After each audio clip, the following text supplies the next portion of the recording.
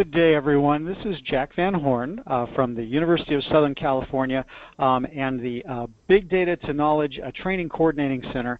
And I'd like to welcome you to this, our final in our series of Guide to the Fundamentals of Data Science seminar series, to where today we're very delighted to have Dr. Patricia Flatley Brennan, Director of the National Library of Medicine and Interim Associate NIH Director for Data Science, speaking on data science at the NIH, current state and future directions. We're very delighted to have Dr. Brennan, who is the former Lillian L. Moehlman Bascom Professor at the School of Nursing and College of Engineering at the University of Wisconsin-Madison, where she led the Living Environments Laboratory at the Wisconsin Institutes for Discovery, developed ComputerLink, an electronic network designed to reduce isolation and improve self-care amongst home care patients, and directed HeartCare, directed HealthDesign. She has a long list of accolades, and her CV must be pages and pages and chapters long. In particular, most recently, she has been the director of the National Library of Medicine since August of 2016, and recently, as of January of 2017, took on the role of the Interim Associate NIH Director for Data Science, the ADS office that many of you are familiar with.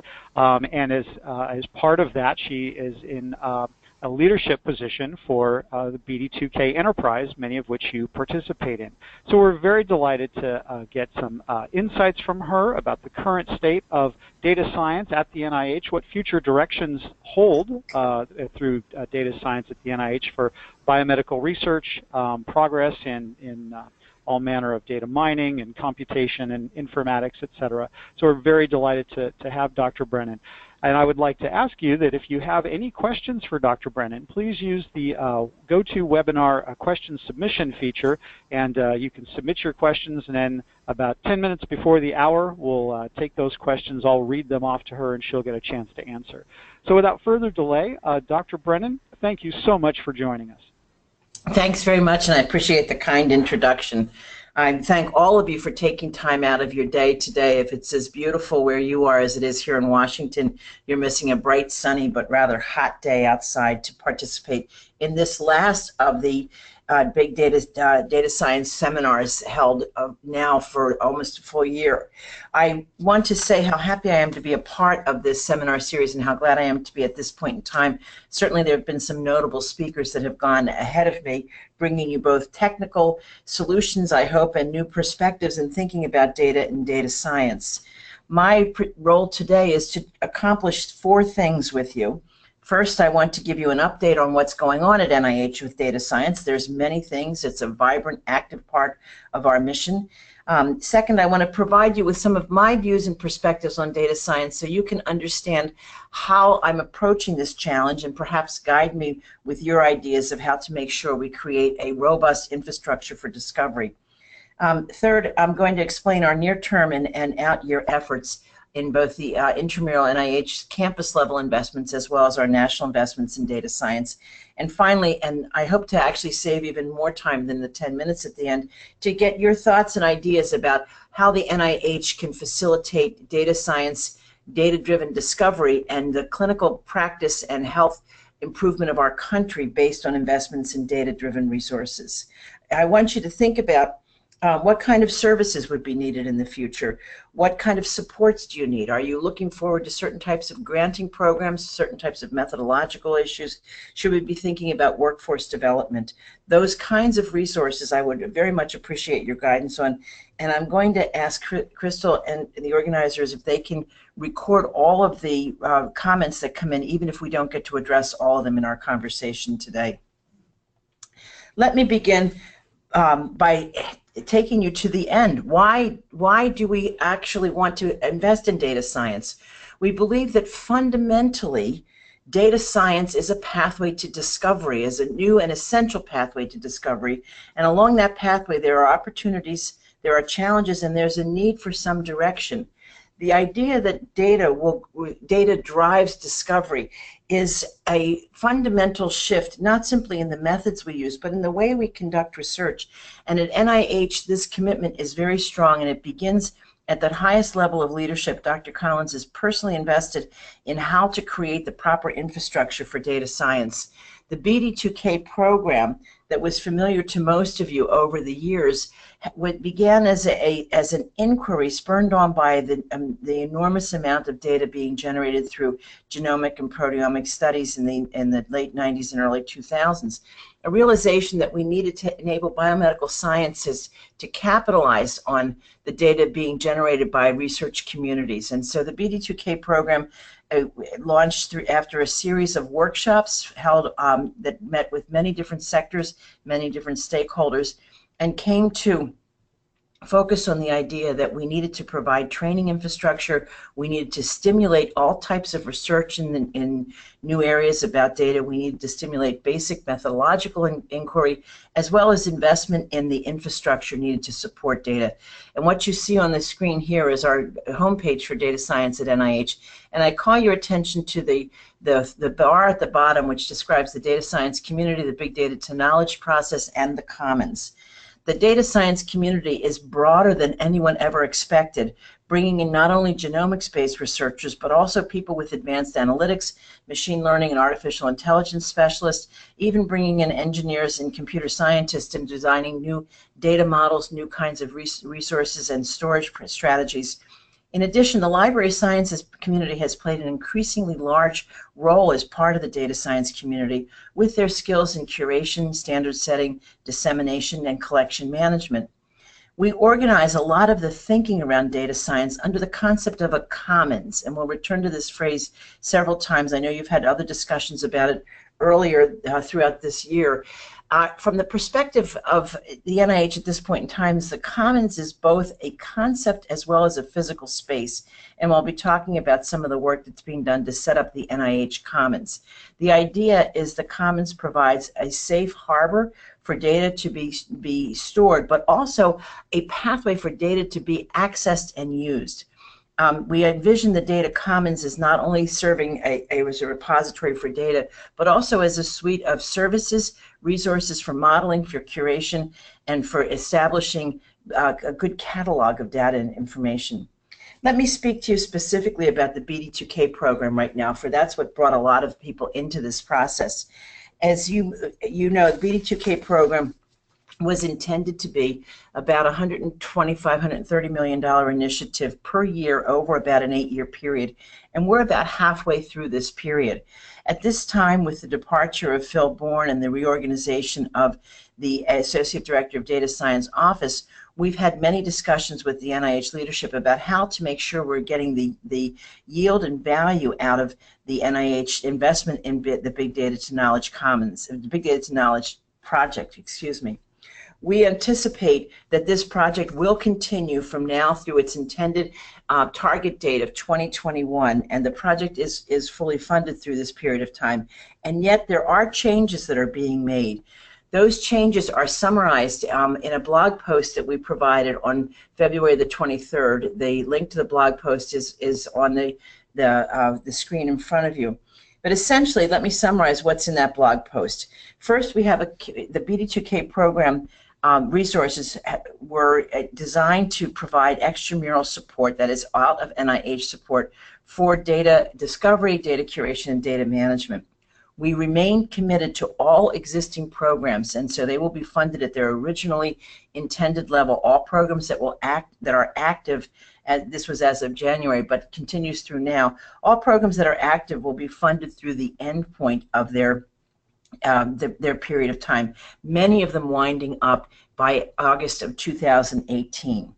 We added one new funding, new program funding this spring, and that was an initiative on curation that had been released prior to the planned pivoting of the BD2K program, and that was that the announcements about those funding, about the funding of those new projects will come out during this summer.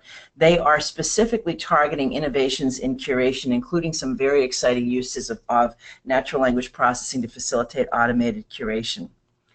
We are also at this time considering and putting together the think tank within NIH to plan for future needs, including training, research, infrastructure, and policy development. What's important about this is during the process of pivoting from the extramural program to the next phase of BD2K, we recognize that we have a rapidly growing amount of data that still lacks a safe place for storage. So during this 2-year period of time, we are investing more in creating NIH-based resources for our high-value data sets and for access for researchers to begin to compute on those data sets. I'll return to those comments in a few minutes after we talk about, in general, the process of discovery through data. But remember, I'm hoping that you will continue to jot down your thoughts and think about how the NIH can foster data-driven discovery as you perceive it from your own workplace and your own work career. But let's pause for a moment and think about where discoveries originate from and why the NIH should be investing in creating an infrastructure for discovery. Early discoveries in the health sciences were originated through the process of experience. An individual, a clinician, a healer worked with a patient, worked with a person in need, made observations about what happened, the response, hopefully an improvement because of additional sunshine, certain herbs, or maybe certain kinds of medication. These processes of experience were translated to written documents, and the pathway for discovery became a one-time experience with an individual shared in a narrative or heuristic fashion. As we moved to the late 18th, early 19th century, we began to see the embracing of experimental design as a pathway to discovery. Experimental design had lots of advantages. It allowed us to focus specifically on phenomenon, to maybe discern the pathway that explained why certain phenomenon occurred in a certain fashion or did not occur. It let us determine which techniques worked better than others. Increasingly, experiments also brought about a perspective on science that allowed for excluding or controlling for variability in the process that was being observed by ensuring that careful procedures were followed, by ensuring that certain variables, certain aspects of the phenomenon were highlighted and others were not attended to. And precision in measurement and understanding allowed for a process of discovery. This philosophy was a very, what I would call, a particularistic approach to discovery that essentially required the investigator to design a priori an experiment that had the appropriate variables, the appropriate manipulations, and the appropriate controls, and allowing and learning through prior studies, for example, or through a study of the literature, what aspects of the phenomenon needed to be attended to and what could be ignored. Part of the value of experimentation was its narrowness of focus, but part of the limitation was its narrowness of focus. And increasingly over time, experiments generated more and more data. As we moved into the 60s in the US and around the world, computation became an important complement to the experimental design. Computation now freed us from being overly restricted on the number of variables that could be observed and analyzed at the same time, and allowed for an increasing augmentation not only of the research process but of the cognition of the individual who was trying to understand phenomenon and plot the pathway through. We now are moving into what I think of as the 4th generation of discovery processes, and that is data-driven discovery.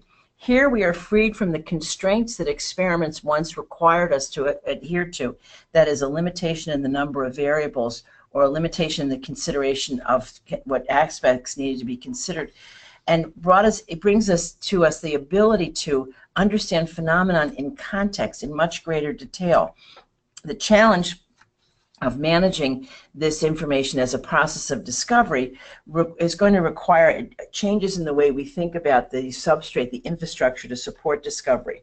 When we think of a data-driven era of discovery, we're envisioning data as a substrate that is both generated by experiments and observations and then becomes subsequently later on the substance that future discoveries are rest on. So we see a process here of accelerating discovery. Activities conducted once can generate data that can be reused many times. Fundamentally, data-driven discovery rests on 2 aspects, data and computation. I'm not going to go into too much depth about the data, the FAIR principles of data. I'm sure they're well familiar to the audience that we're speaking. But for those of you who may be less familiar with MI, let me just state forward that there is a acceptance around the world that for data-driven discovery, we must have a quality of data that makes sure that those data are findable, are accessible, are interoperable, and reusable. For data to be findable, we need to attend to the labeling, the metadata, the curation of the data to ensure it is locatable through machine interaction. That begins with making sure the data are well labeled and cataloged and described in a way that can be discovered. Ensuring that data are accessible is not only a technical challenge, but it's also a challenge of ensuring that the authentication and authorization to use data sets is appropriately managed so that data are managed in a respectable fashion. Interoperability is that characteristic that we trust will lead us to be able to link data sets from more than one environment, from more than one experiment across several experiments. The interoperability of data requires that data be findable, that is, terms be used in a similar and consistent fashion, but also that they be accessible through platforms that allow the transmission of analytics as well as the transmission of the data themselves. Fundamentally, in data-driven discovery, the principle of reusability governs what we do. That is, we start from an original experiment, moving on to a recognition that the data generated from one experiment needs to be placed in a storage strategy that is accessible to others. But reusability, like our other three characteristics of data, is not simply a technical challenge, but it's also a social challenge. Reusable data and discovery driven by reusable data sets is a shift in the way research is done and valued. Primary investigation often was considered the hallmark of the best practices of research, and secondary analysis, while useful, was not often awarded the same level of respect and consideration in terms of its value. Increasingly, we are now realizing that one single experiment, even one that is designed in a very complex fashion, engaging a lot of investigators, still doesn't allow us, it doesn't yield all of the findings that the data set generated in that experiment could yield. And so we now need to think not only how to make that data reusable, but how to make reusable data-driven discovery approaches to research as valued, as useful for society as our experimental models. Computational challenges remain. Data science is not simply statistics on steroids or bioinformatics with large groups, large sets of data, but really requires us to think about ways we can bring in new kinds of analytics. One of the values of data-driven discovery is that we are freed of the assumptions that must be met in order to be able to use classic statistics and Di-Finetti models. We are able now to take data in its natural form and use that data in a way to help discover it by considering different approaches to analytics, and I call your attention to developments in three areas that I find particularly promising: distributed analytics, machine learning, and excuse me, and optimization. Distributed analytics allow us to essentially bring analytic tools to where the data reside and return the results of an analysis to be compiled and integrated in the fashion. This is a marked departure from our usual multi-site clinical trials models where data are collected in one place and gathered in a central place for subsequent analysis. Distributed analytics have a power to be able to look at different phenomena over time, but importantly also have the promise of ensuring privacy preservation, so the data themselves are not transported, only the analytics from the data. Machine learning strategies, particularly deep learning, bring a chance to understand data from its basic discovery model and then require a interpretation based on the frameworks and the theories that are brought by domain science. The values of machine learning is that it lies in the fact that the patterning that is assessed is not constrained by certain underlying assumptions of the data, but rather can be brought forward based on the existence of the data itself. Essentially, we have a semantic-free discovery strategy that later requires interpretation. This, by the way, is also one of the downfalls. Many machine learning results are difficult to explain to domain scientists or clinicians and therefore require a longer pathway to explanation. Optimization is an approach brought in from operations research that allows us to look at pathways through data sets discovering from the millions of possible trajectories, for example, or the millions of possible samples that could be drawn, which are the ones that would be most promising. Optimization gives us a chance to approach data in a more principled fashion so that we can make the best use of the analytic powers available for the data scientist's discovery. I see particular promise in visualization strategies, and two in particular: visual analytics, the use of visual displays of data as an assistance in the process of analysis, and also in depicting results. One of the challenges of data science is that while it's not restricted to very large data sets, it's often employed in the analysis of very large data sets, ones that are not human readable or too large for a human to comprehend. And so the visualization tools allow us the opportunities to explore these data sets and examine, bring in human judgment as needed. It's important to spend a little bit of time talking about some of the computational challenges for the management of data. We have a great need to put in place good business processes that allow for access control, management, and the attempt to preserve the proper alignment of the permission to use the data with the individual choosing to use it. Business management processes are also needed to help us to anticipate the value of a data set and the potential cost of curation and the cost of reuse of data sets, so we can put proper pricing strategies in place.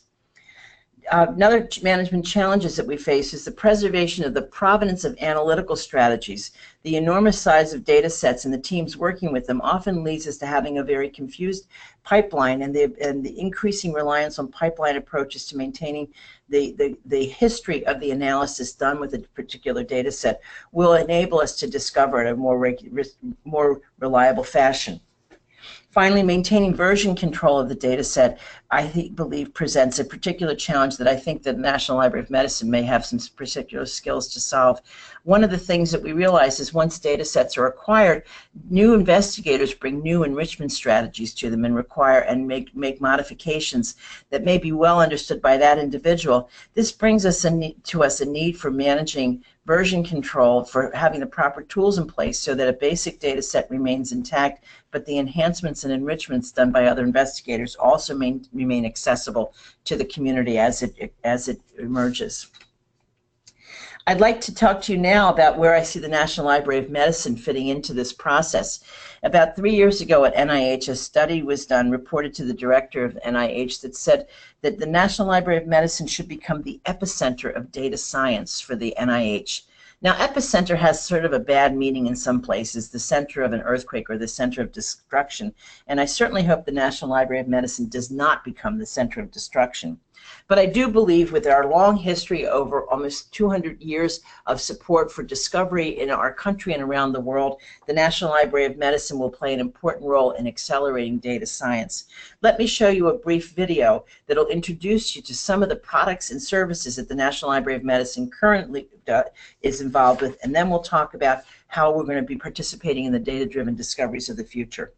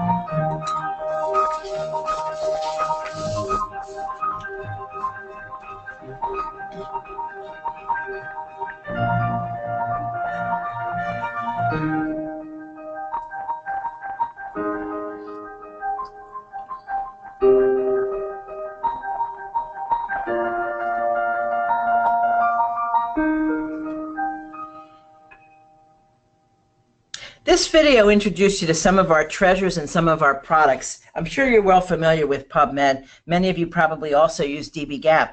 Our PubMed, our citation database, has over 26.5 million citations to the biomedical literature, to articles around the world, and adds almost 1 million citations every year. Our resources are also, though, used by young children and families around the world. You saw Medline Plus, you saw the wonderment on the young child as he heard the voice of a native healer. We preserve the healing traditions of the country.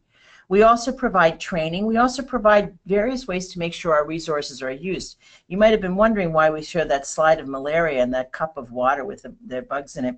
We are trying to use our image processing analysis to provide in-the-field detection of different diseases so that in an under-resourced country we're able to take the knowledge of the library into the decision-making process in the laboratory as quickly as possible. So we do primarily support research, but our resources driven by the need to support research are used globally.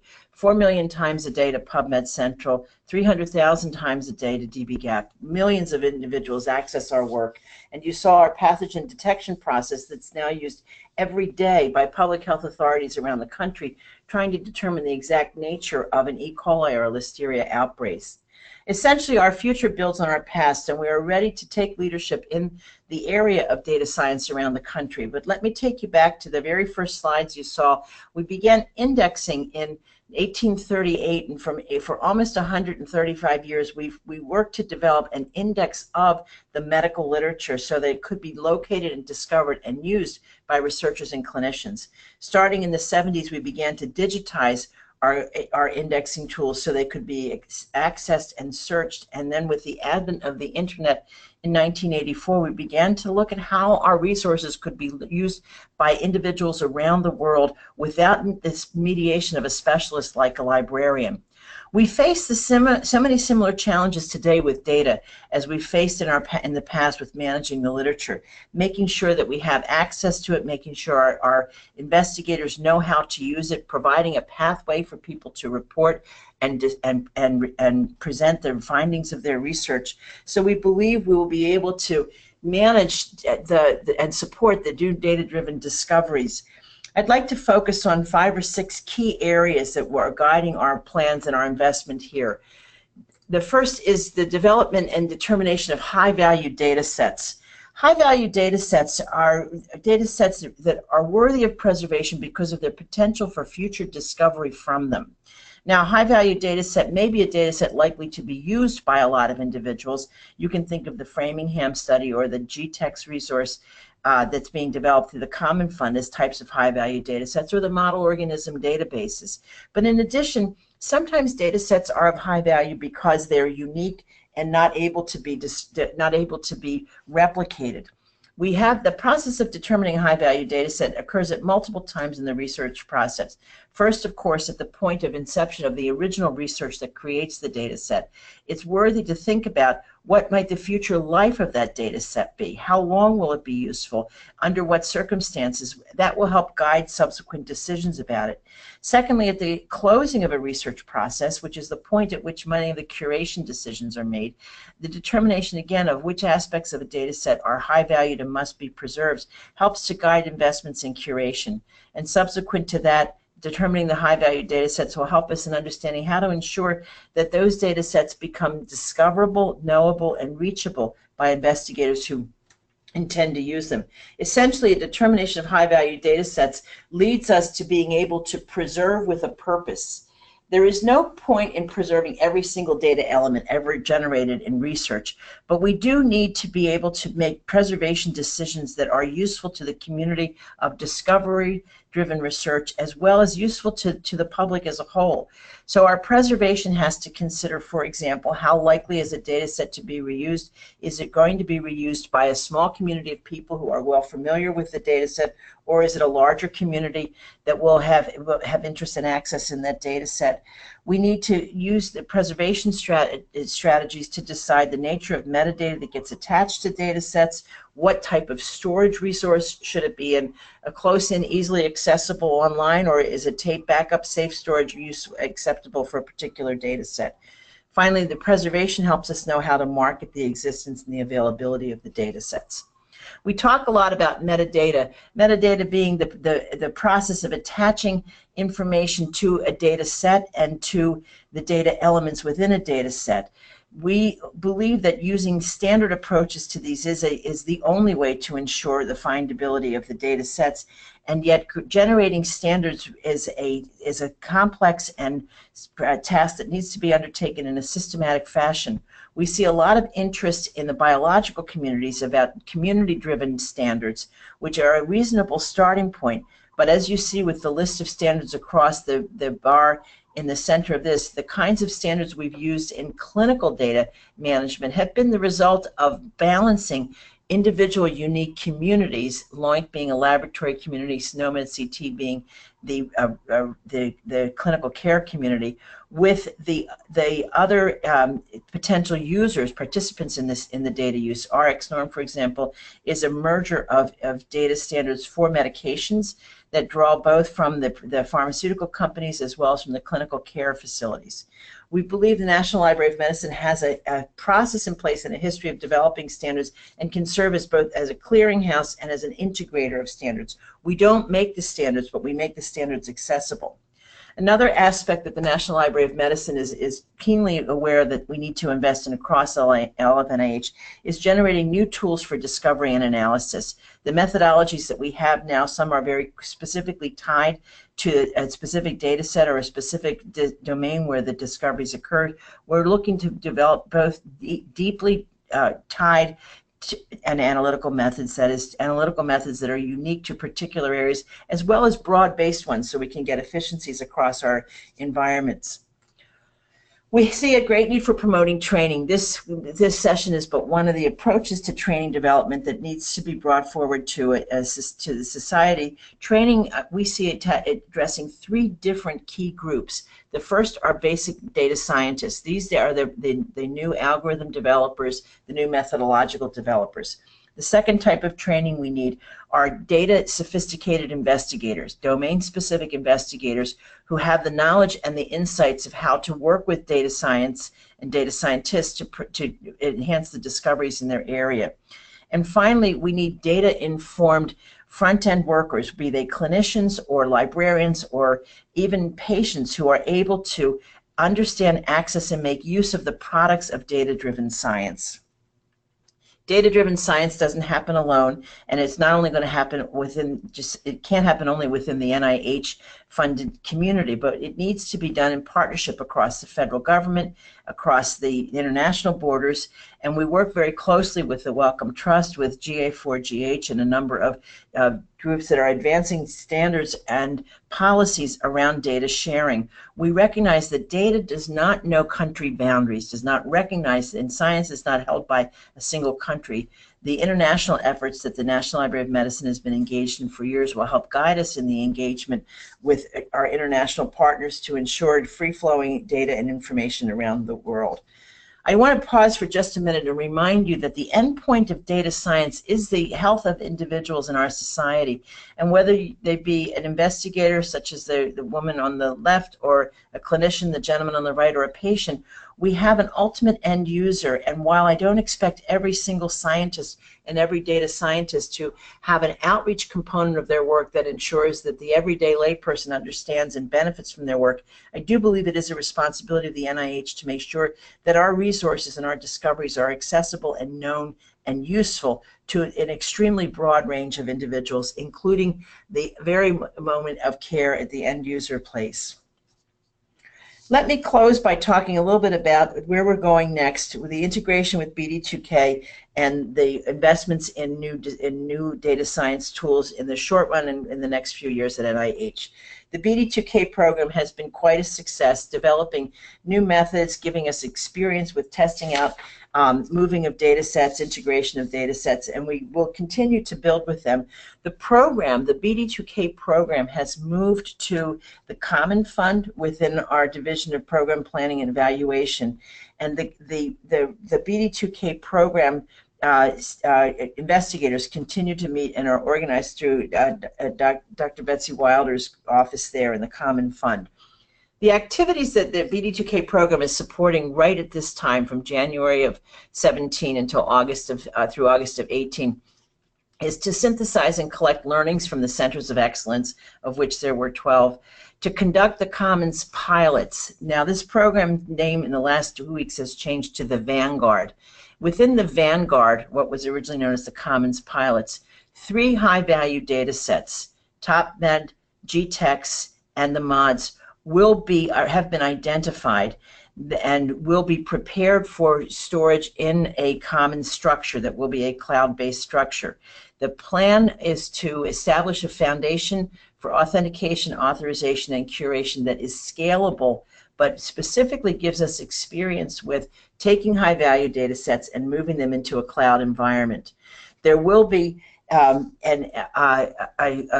much attention given to the cost of managing data and moving data to a cloud environment to make it more accessible, make it more reusable and interoperable, and also the experience of investigators and their investigator teams at the institutions, both in terms of data deposit as well as in terms of actually using and operating on the data. We expect also to be stimulating new inquiry in this area and releasing at least one funding announcement to specifically conduct analysis on 2 or more of these high-value data sets, TopMed and GTEx, for example, or the MODS. There will be a new funding opportunity released this summer before the end of fiscal 17, which will be done under our other transactions authority. So it won't be a research-based grant, but we're looking for partnerships to develop the authentication and authorization strategies, to establish a curation approach, and also to help with the logistics of making transitions to cloud environments feasible for more people. There continues to be investment in training. Our BD2K T32 programs are continuing, and as I indicated earlier, there is an investment in curation. All of these have been currently funded. Our extensions into new programs awaits fiscal 18, when I expect to see new funding announcements come forward. We are, though, emphasizing our development of the infrastructure on the NIH campus. In front of you is a picture of most of the campus. One of our big buildings to the right is missing. That funny diamond-shaped building with the diamond-shaped top on it, that's the National Library of Medicine. We're right at the front edge of the campus. We will be building the Commons framework as is depicted here, and this is from Warren Kibbe and Vivian Benazzi's work to get you to understand that what we believe we're building at NIH is a compute platform that will be managed through commercial cloud services. We will be putting in place Dockerizers, containers for creating packaging of applications, and developing a digital object identifier process, tested out first with these 3 high-value data sets. We are going to be integrating some of the APIs that were developed under the BD2K program and developing new ones, and also enhancing the search process and search for discoverability and findability. At the National Library of Medicine, we are also involved in moving data science into our portfolio. We are in the process of partnering with groups to work on creating the mechanisms to determine high-value data sets and creating specifically forecasting cost and utilization is the emphasis of the program we're doing here. We will be implementing efficient, secure preservation strategies that facilitate access and reuse. Beginning in December of this year, we will be opening the PubMed Central to allow data deposit with articles as they are entered into PubMed. That will be our first step at opening a secure preservation strategy that makes data accessible through individual articles. We will be continuing to stimulate intramural efforts in standards development and try to bring some order and organization to the standards processes. Developing new methods for data management and data-driven discovery. Our methodological discoveries are emphasizing in the natural language processing area and in machine learning specifically for the short row. Our workforce investment continues. We have many of our NLM training programs now have added a data science dimension. We anticipate opening a new data management training program in the future. Now, in the T32 and perhaps the F31 mechanism. We continue to engage across the government, particularly with NSF and with NOAA to look at safe and efficient strategies for data management and storage, and hope to be expanding this, and we'll be expanding this through collaborations with others. Finally, we are doing all of this under a concept of fostering of the idea of open science, of making science accessible to the community to ensure that the process from discovery, from initial inception of what research ideas are interesting to pursue, to what research should be pursued, what funding should be done, to actually opening and to actually interpreting and disseminating the information, being done in a way that actually brings more openness, engaging industry, engaging science, society, and also engaging the individuals who have the ability to lead in a scientific workforce development. Finally, then we are absolutely committed to making sure that the findings from the BD2K program and the Cloud Pilots, the Vanguard program now, are made available and accessible to as broad of a community as possible. A key aspect of this for our work here is going to be the establishment of a structure for the development of a data science infrastructure at NIH. And I deliberately selected this image of this series of blocks because what I envision in the future is we will have a highly distributed data structure. Our data commons at NIH will be but one of the commonses where data will be residing in the future. And our goals for developing this and our goals for making sure data are accessible and knowable across a large community require us to have in place a stable structure that guides the acquisition, ingestion, development, and distribution of data as it goes forward. I envision there will be a division with the National Library of Medicine that focuses specifically on data science, and it will partner with our data science investigators around the NIH, both in the intramural and the extramural programs. I also envision that the resources that are already in place in the National Library of Medicine will help us reach the public better.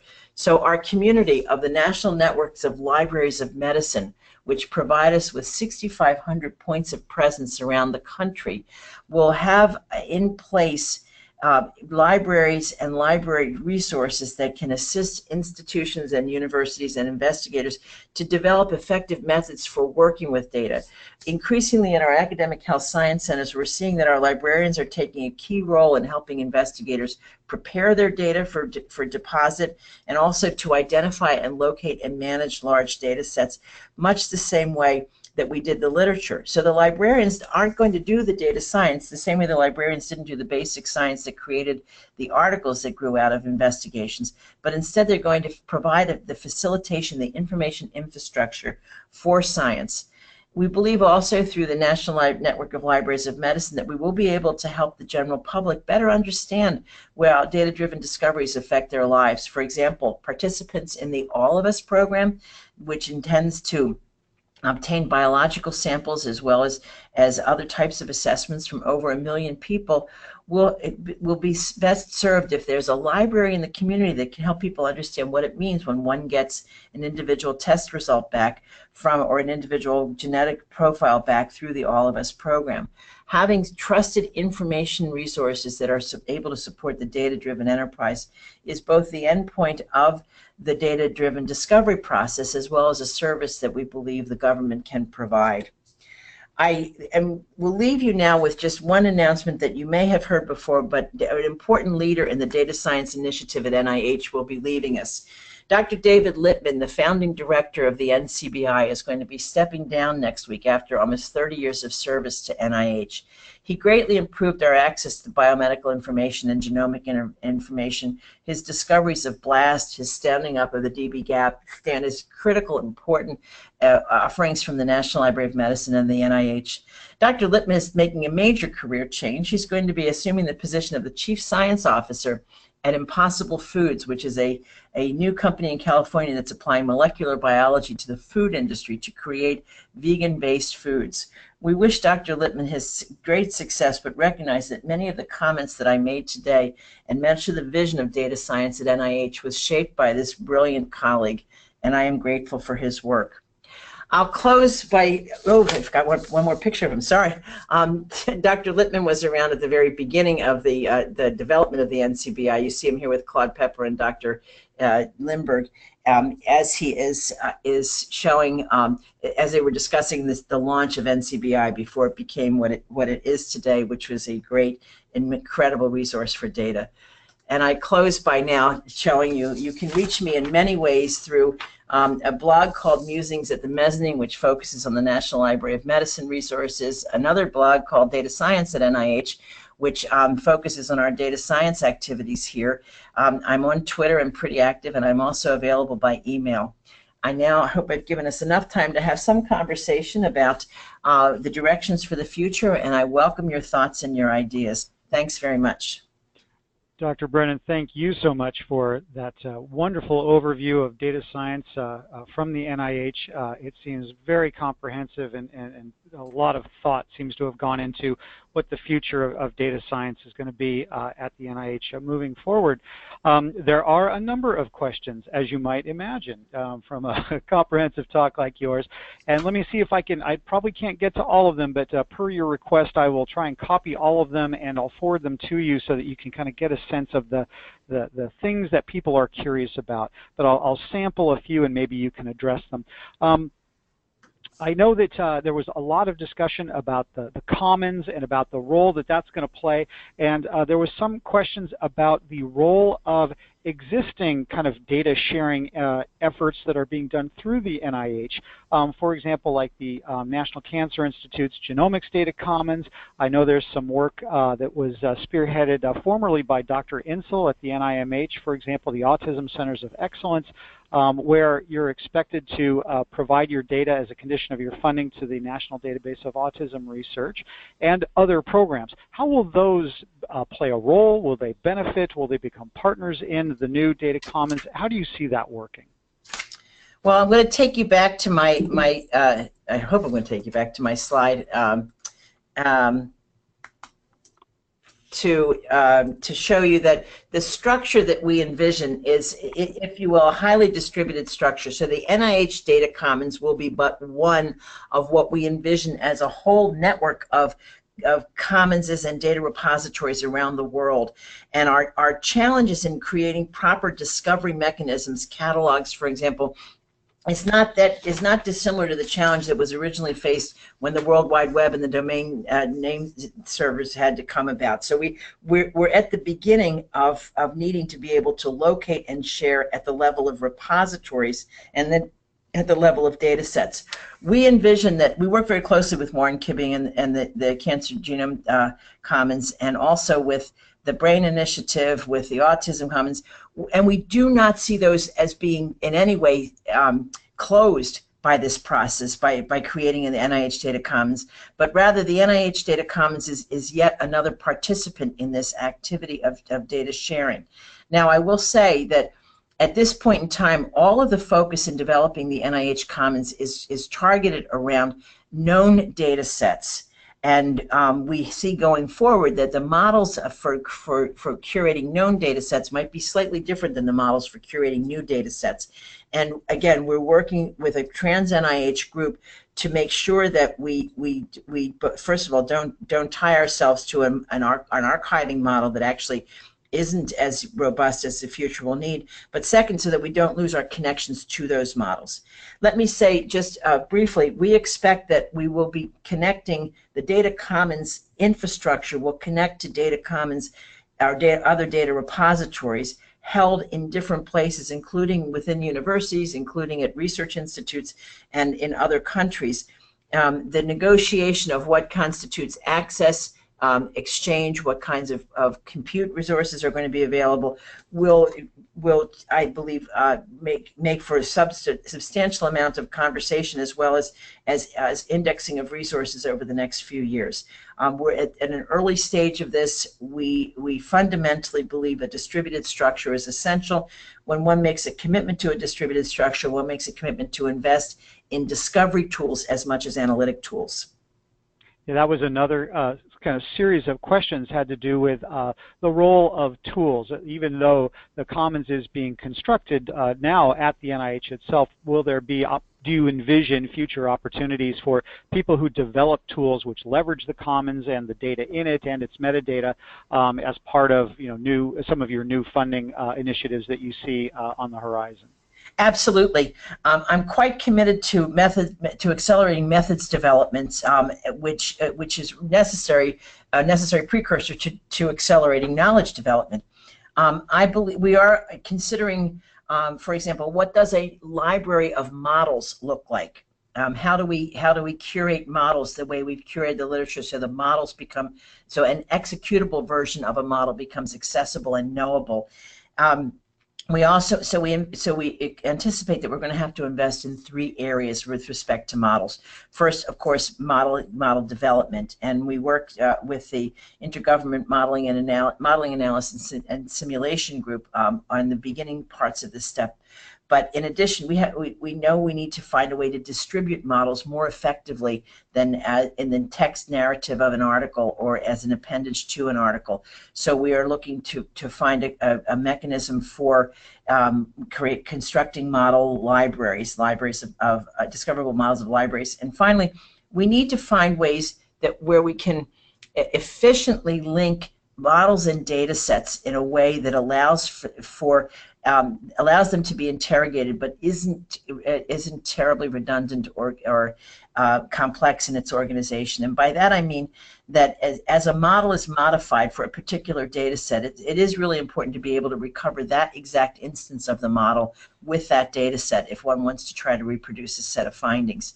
And we have, the way we do this in the literature right now is we have a citation database. We have investigators describe their background or place their work in a certain scientific tradition, and then use text to describe the procedures they will be doing for to carry out an experiment, or that they did use to carry out an experiment. As we move into data-driven discovery, we need to be thinking about different ways of documenting the scientific process as well as archiving that documentation. So I see a whole range of new scientific communication tools emerging along with the discovery tools and the analytical tools. You know, it was very interesting that you mentioned libraries. One of the things that at least I have learned through our running of these data science seminar series is the interest and potential source of energy, if you will, that comes from librarians and library scientists and their potential role here. And we had a question from someone asking, will the National Library of Medicine be hiring additional librarians who have data science kind of experience? Following a trend across the country, apparently. This is a great question. It would surprise, maybe not everyone, but certainly surprised me when I first came here last summer, that we have 1,700 men and women that work here at the National Library of Medicine, and we only have 97 librarians, which tells you that the work of a library takes a lot of different disciplines together, not the least of which is librarians. We do anticipate that we will be that our library operations group, which manages the collection that we have, that is what do we physically own, as well as the curation, our Medline Plus, our Medline literature citation process, will be enriched with individuals who will be helping with the data curation process. What we expect to have happen, and I anticipated the development of something that might look like a PubMed for data. Now, people here don't like me to say it quite that way because it's not a direct equivalent. But just as we have a journal archive tagging system, JAT system, we are in the process of working with the BioCaddy group to refine the DATS, D-A-T-S, which is a data archiving tagging system. So we will be able to put a high-level metadata structure that will enable us to catalog data.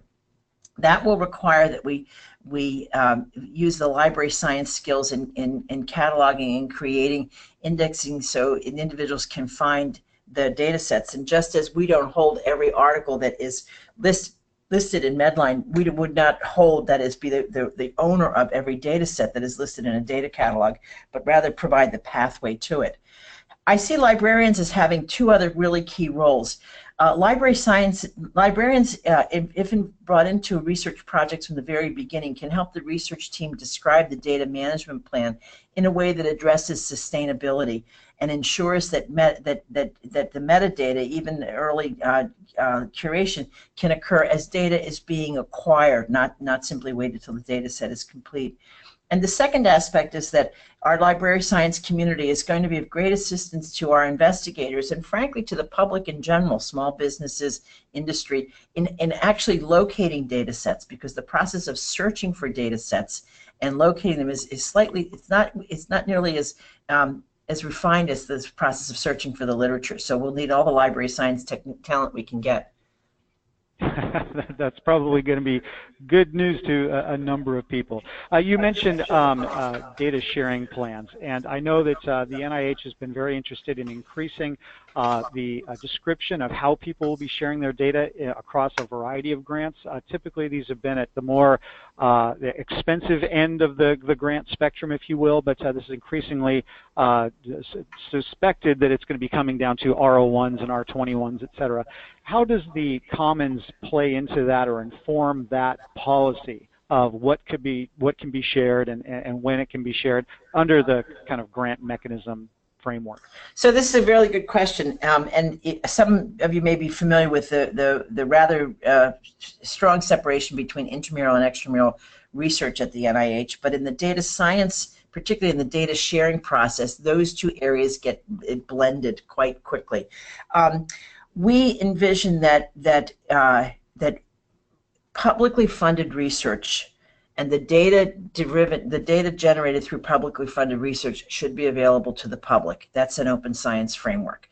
So having said that, we need to find ways to help investigators in an efficient way be able to make their data shareable, and that is the basis underlying the idea of the Commons. There will be a safe place for the data to reside.